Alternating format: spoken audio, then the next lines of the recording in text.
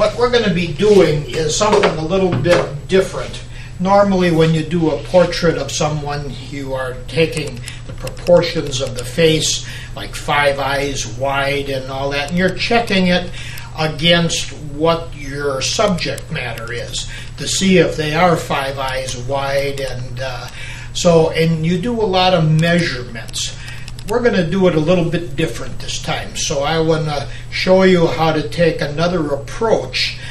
Maybe some of you are already doing this, but we're not going to do any measurements. What we're doing is we're going to start finishing the details. I'm going to start with an eye, and then I'm going to work across. I'm not going to measure the distance between eyes.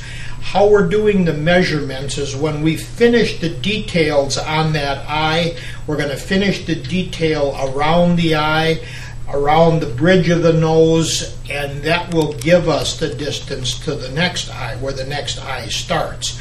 So we aren't going to jump around. We're not going to do one eye, then another eye, then do the between the bridge of the nose.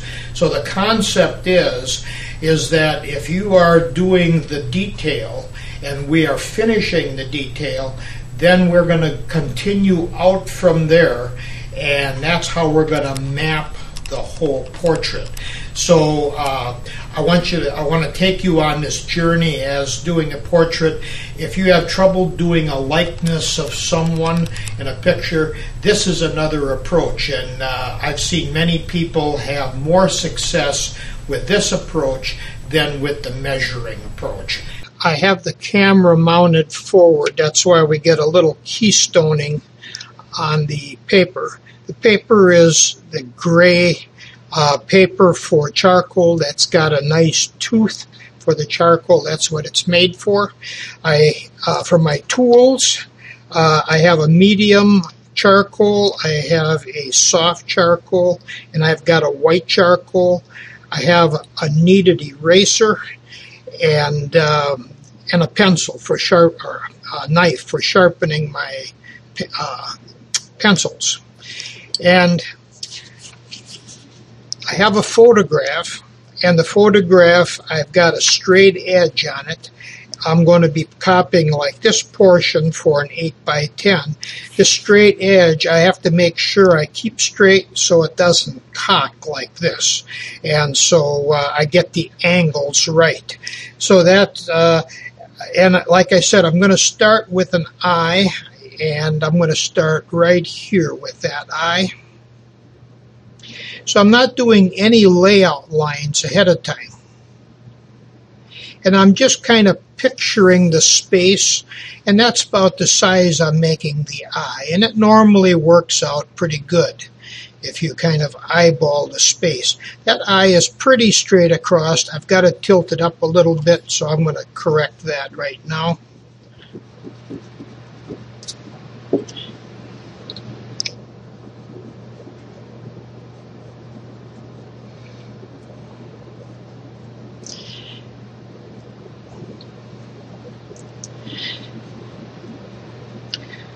This method here has the advantage of you're copying each individual feature.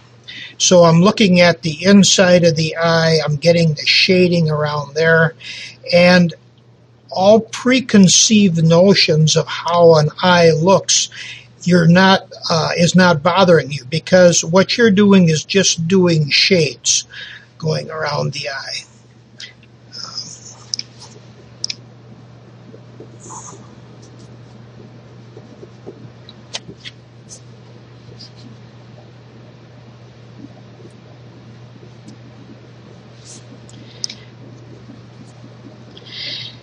And we're not going to be jumping over to do the other eye because we don't know the spacing yet until we do all the details in between.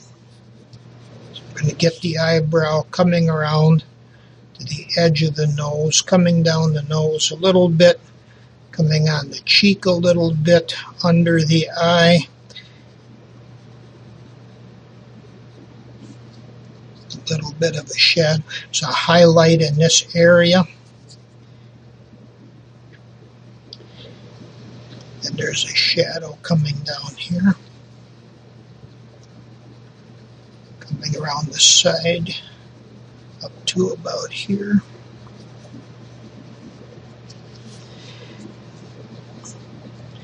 Now I'm paying attention to the direction that that nose is going. It's on a little bit of an angle coming this way, so I'm going to take this highlight like that.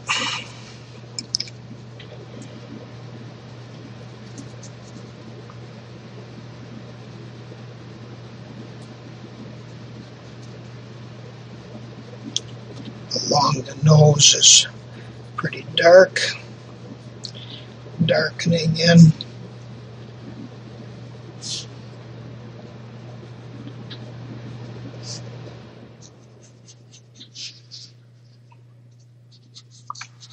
I'm not going to put in the white highlights until I have pretty much the picture. You know, to put in the white highlight in that, I'm not going to put those in until I have pretty well established the picture. So the gray is your middle tone, and you're going darker, and then you're going to go with white and make it light.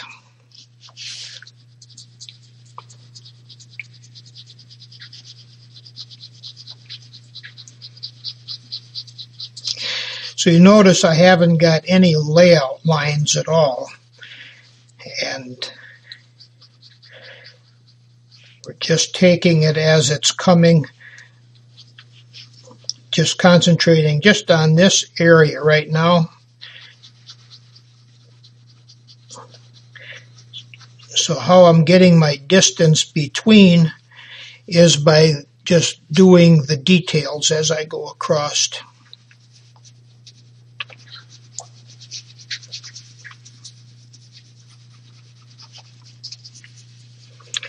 Even though this is light, there is still some tone in there. That is eyebrows a little bit on this angle, so I'm going to start here, coming down, start working on the eye socket.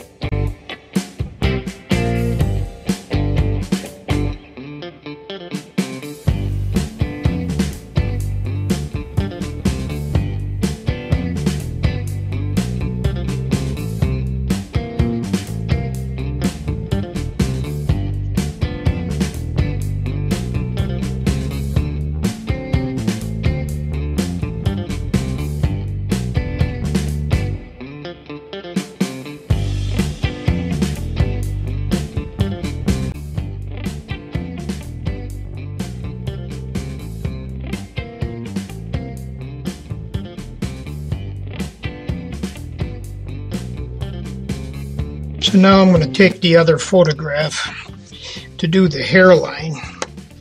And his hairline is coming down a little bit in the center, so I'm going to find the center right here. And maybe move that up. His forehead is a little bit larger.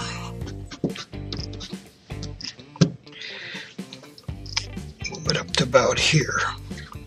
And then we're going to come around like that.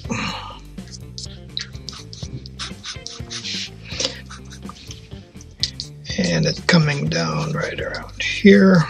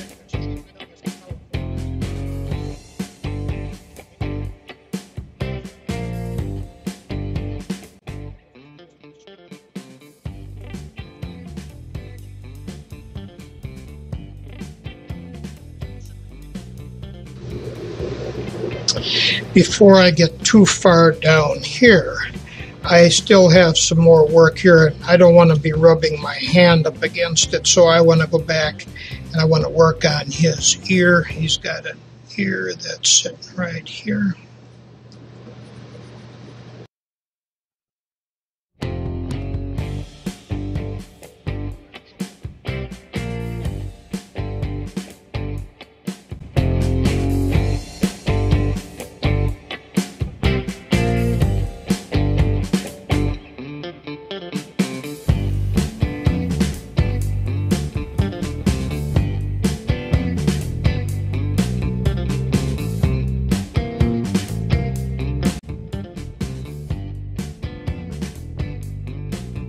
I'm going to check the angle, and as I look at that angle, it's heading right towards here, so we're going to come right out this way.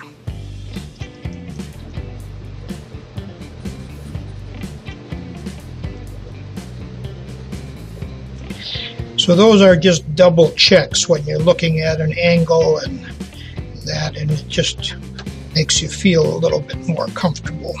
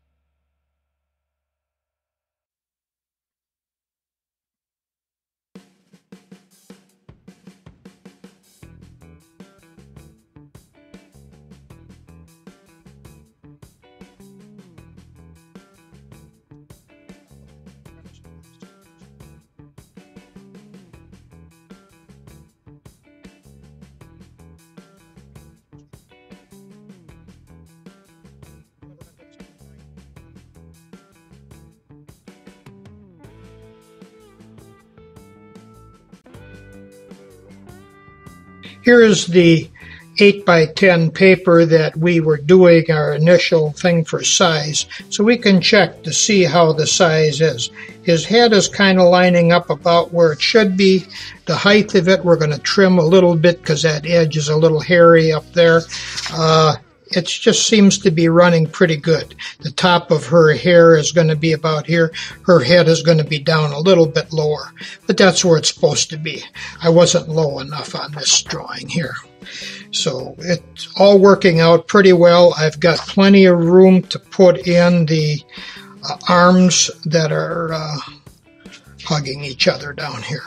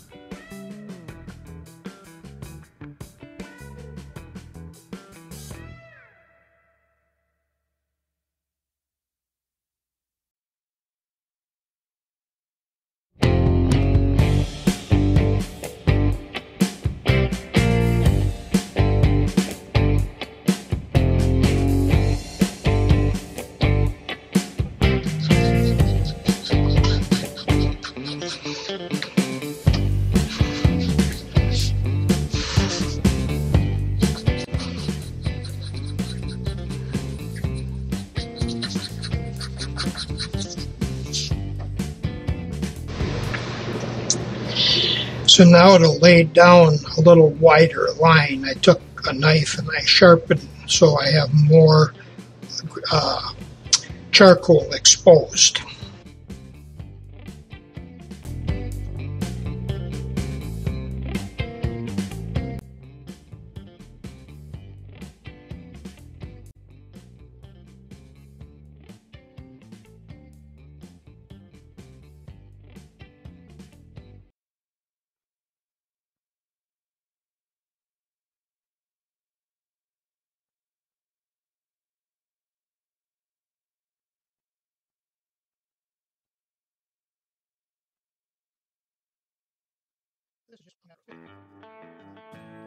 I'm not sure yet what I'm going to be doing with the background.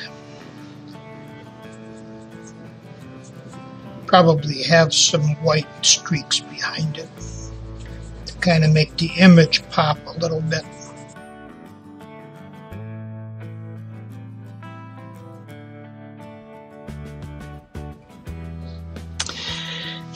Let me move it down a little bit so you can kind of see what the bottom is starting to look like.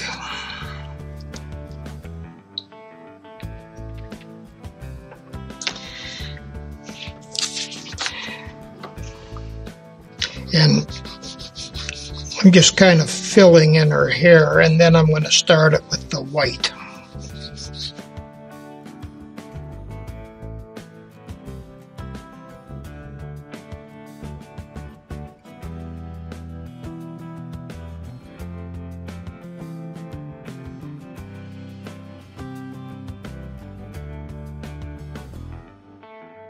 Now for going over I made a bridge. The bridge is a piece of wood that's held up by two other wood, so it goes over the picture without touching the picture. There's a gap underneath. And it's something I can rest my hand on, and I can work that way.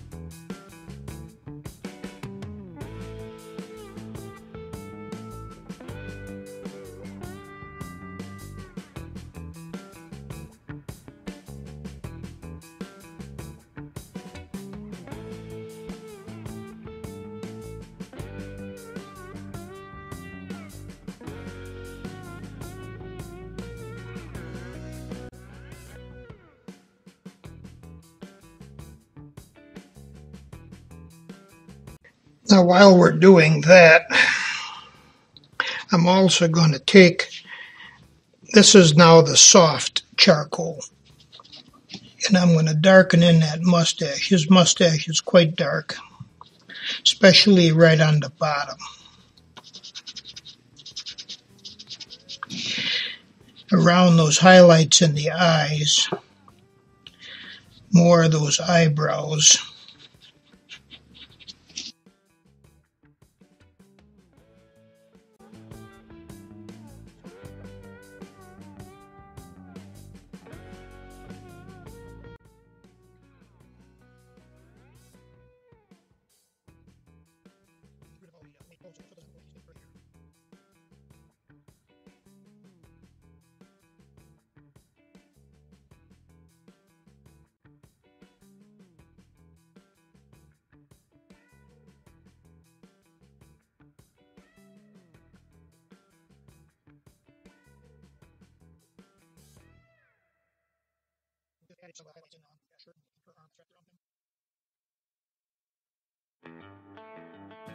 One of the things, especially her face, very smooth skin, so you don't want to leave a rough texture with the charcoal, which it will do on the gray. I don't like using a shading stump or using my finger, but I will blend with the other charcoal, the white charcoal, and then if it's too light, I'll go back over it with the black charcoal. That's how I get a smooth skin.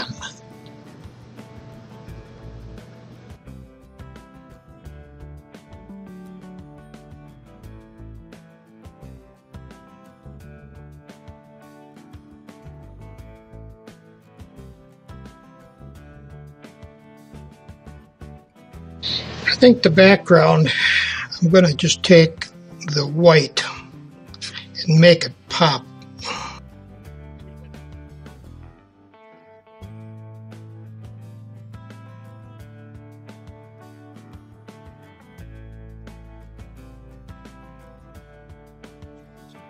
So before I go any further, I should frame it. In other words, find out the limits. So I'll go back to my 8x10 that I had, and I want to get I don't want to crowd the top of his head. I want kind of what I've got here.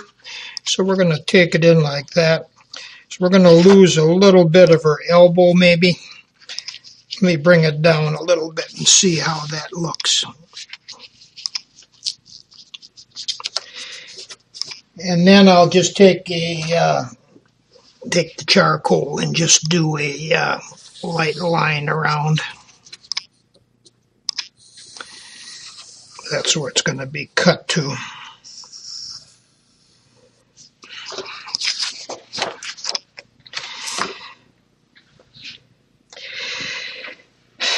That's I kind of like that framing there. So we're going to be losing on the bottom. You can't quite see the bottom that I'm seeing here, but you can see the white paper. That's where the cutoff point is going to be.